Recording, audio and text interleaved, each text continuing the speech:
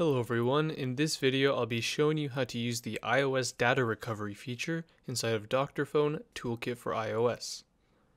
The first step of course is to go ahead and launch the program itself, and after that we're going to go ahead and connect our iOS device into our computer. And now that it's connected, we're going to navigate to the data recovery tab, so I'm going to go ahead and highlight that. It says recover deleted contacts, messages, photos, notes, etc. from your iPhone, iPad, or iPod Touch, iTunes, and iCloud backup files. So we'll go ahead and click on that.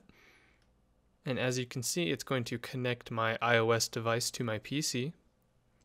And now all we have to do is select the type of deleted or existing data we want to recover. So I'm just going to go ahead and search for any of the deleted data. So I'm just going to uncheck existing data. And I don't have Kik or Viber installed, so I'm just going to uncheck those two.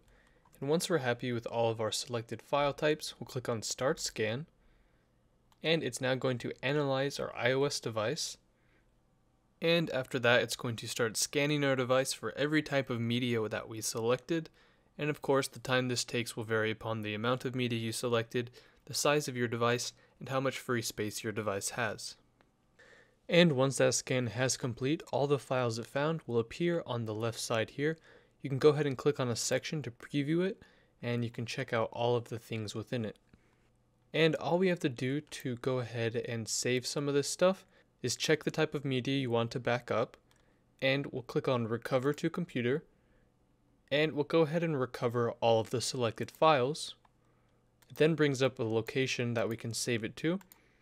So I'll go ahead and select my documents there, click on Recover, and just like that it saved all of my reminders and Safari bookmarks that I've selected, and we can go in and view these as HTML files or whatever type of file it was in the first place.